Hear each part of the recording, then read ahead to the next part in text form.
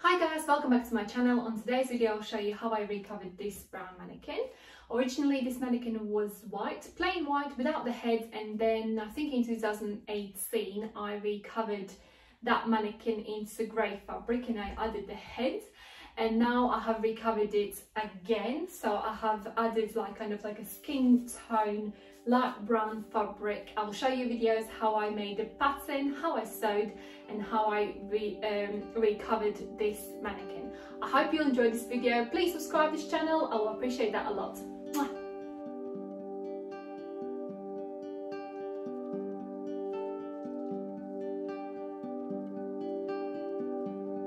First, I'll show you how I created that pattern for my brown mannequin.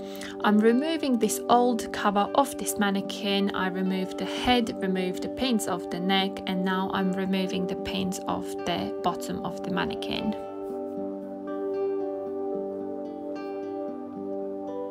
So I have removed all of the pins. Now I'm removing this cover of this mannequin. Now I'm removing this cover of this head. I'm unpicking the back seam and I'm removing that cover of this head.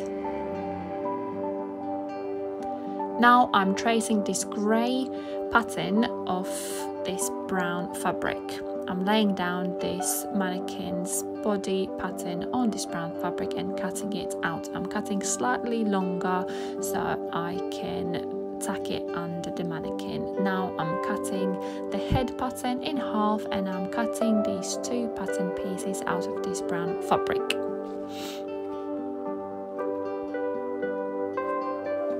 Now sewing. I'm sewing together these two pattern pieces front and back, and I'm sewing two side seams on this pattern. I'm using overlocking machine to attach back and front template, and it looks like that.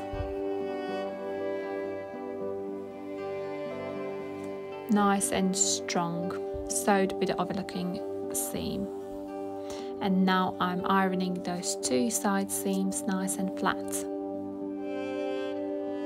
Next, I will be overlocking the hem on this pattern all around, like that. Also, I'm using overlocking machine. This is how it looks after it's been overlocked. Now I'm folding the hem approximately 1.5 centimeters on the left side, and I'm ironing it flat. And I will be sewing the top stitch all around the hemline, like that, and I'm leaving a little opening open there for the elastic. Now I'm cutting the elastic for my hemline like that, and I'm pulling that elastic onto my hemline.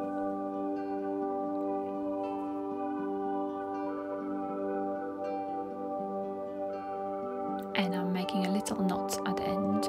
Now my mannequin's body pattern is finished, and I'm putting that pattern on the mannequin, and I'm flattening out all of the seams. Well, basically both side seams I'm flattening it out, and I am pulling the elastic at the hem right there, and I pulled it quite tight, and I'll be cutting the excess elastic off.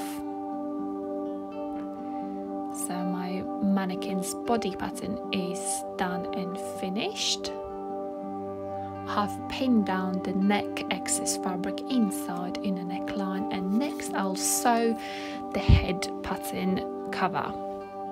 And first I'll be attaching these two patterns, and I'll be attaching the front seam of the pattern there.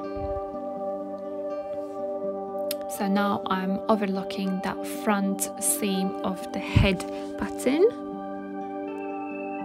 like that, and I'm putting that head pattern on the head, and I'm pinning that pattern on the head. So basically I sew the front seam of the head pattern, and now I am pinning 3 seams at the back of the head like that. So basically 2 back side seams and back central seam. So I'm pinning roughly like a same distance between 3 seams, like that. And that's the front, that's the back, and I'm cutting the excess fabric off.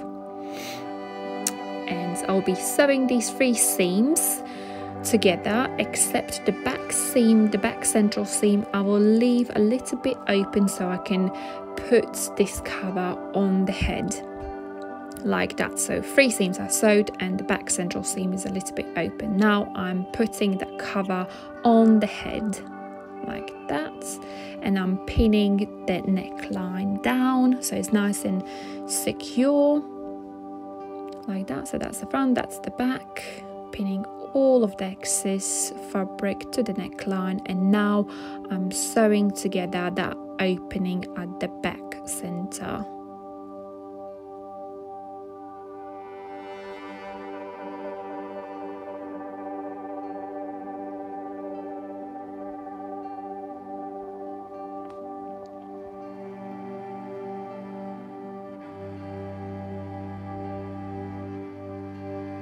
So now it's finished front seam and 3 back seams, as you can see here. Now I'm attaching the head to the mannequin. Basically I'm sewing the neckline, so I'm sewing the head neck to the mannequin's body neck together with invisible stitch.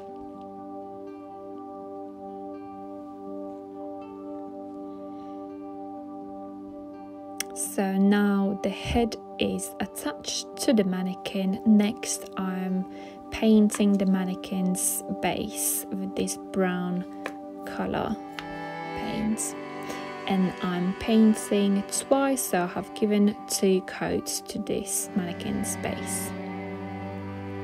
Ta-da! And here's finished mannequin.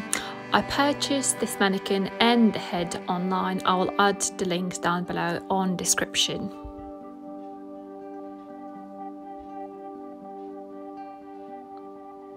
And here's the photo before and after.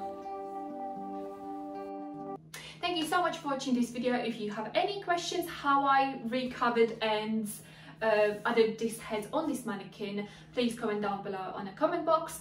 And on my next video I'll show you how I add all of these measurement guidelines. I'll see you next time.